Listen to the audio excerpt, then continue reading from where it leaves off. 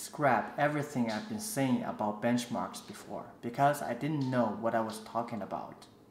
Recently, some of you guys suggested that I take a look at the Gamers Nexus blog to learn how to benchmark games properly, and holy moly, I was in for a treat.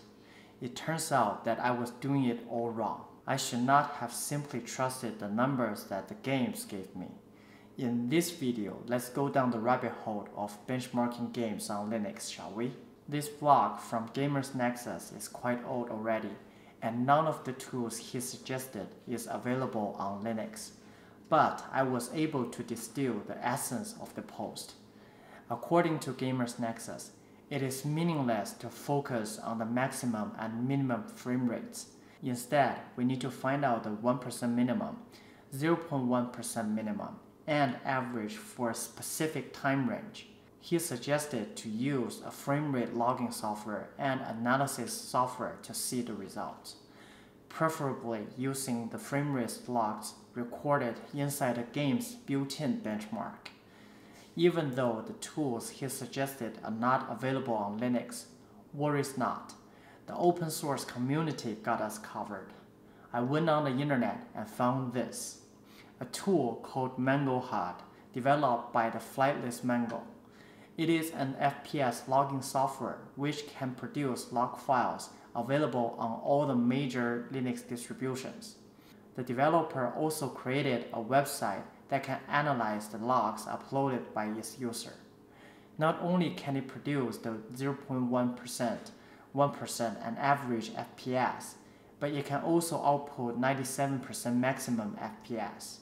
Finally, users can start and stop the analysis in-game by using a key combination which seems to have covered all the requirements from Gamers Nexus post.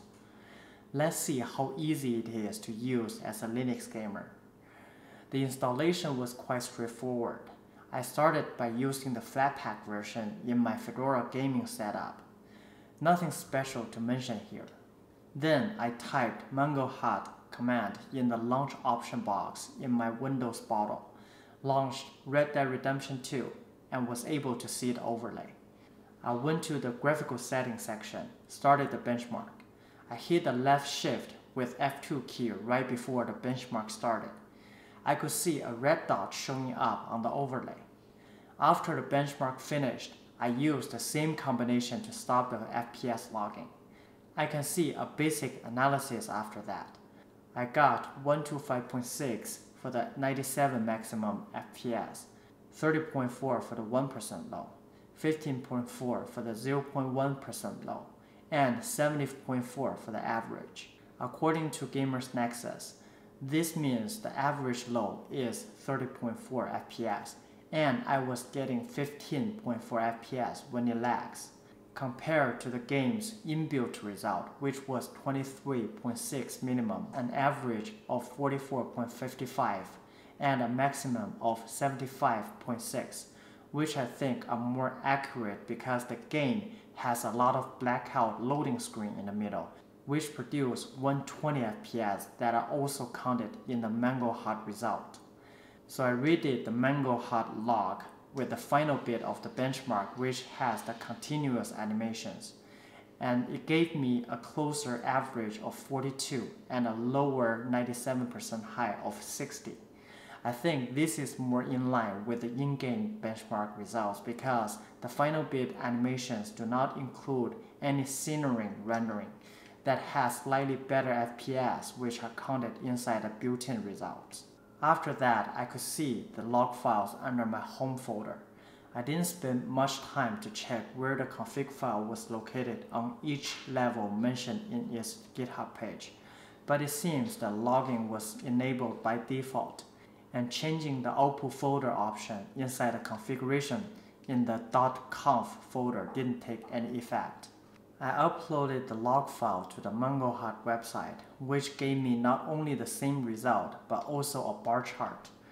The only issue is that I wish the website could include the 0.1% low as well. After seeing the flatpak MangoHUD working on flatpak bottles, I opened up Steam, which was installed as a native app. I added the same launch option for the Assassin's Creed Origins, and tried to fire it up. The game didn't launch at all. I added the Mango command to the game option inside of Ubisoft Connect. The game worked, but no overlay. I also tried enabling the Ubisoft and Steam in-game overlay option, but the game crashed. I saw there was an alternative way of setting up Steam games, which was to add the MangoHUD equals to 1 inside the shell. I exported it in the terminal and started Steam after. Still no go. Fine, let me uninstall the flatpak MangoHUD and install the Fedora native one. This time the game in the flatpak bottles stopped working, and Assassin's Creed had no issue booting up with the launch option added on the Steam level. Again, I ran the game's benchmark using Mango Logger. I got 17.5 FPS as the 0.1% low, 44 FPS as the 1% low, 67.3 FPS for the average, and 89.4 for the 97% maximum, compared to the game's inbuilt result, which was 78-92 overall frames and 66 average FPS. MangoHUD showed a similar result.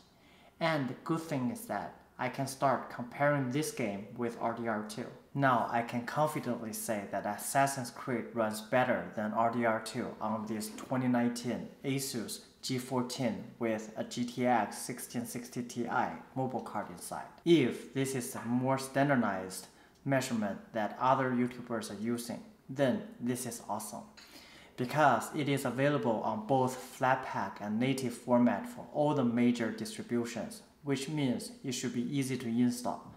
Moreover, easy to use.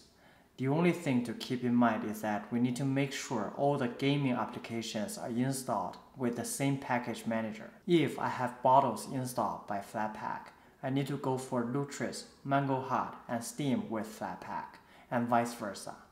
This is because MangoHUD does not work well across environments. Finally, I can measure all the games using a single tool. Thank you for watching, and sorry for the long wait. I was busy moving from Toronto all the way to the west for the past month, and still haven't finished all the things. Without taking time off from work, I had no energy left for making any videos. But now I'm back. I will try to slowly pick up the pace again. Thanks again for all the constant activities on my channel during this time. Oh, and after a lot of people pointing out that Linux users should not feel lonely, I applied for a talk in Linux Fest Northwest 2023, and my session was accepted. So if you have time to visit Seattle in October, feel free to come around and say hi. It will be my first public speech, and I hope it will all go well. I'm super nervous about it, but I wish I could get to know new people in the area. That's all for this video. I'll see you in the next one. Bye.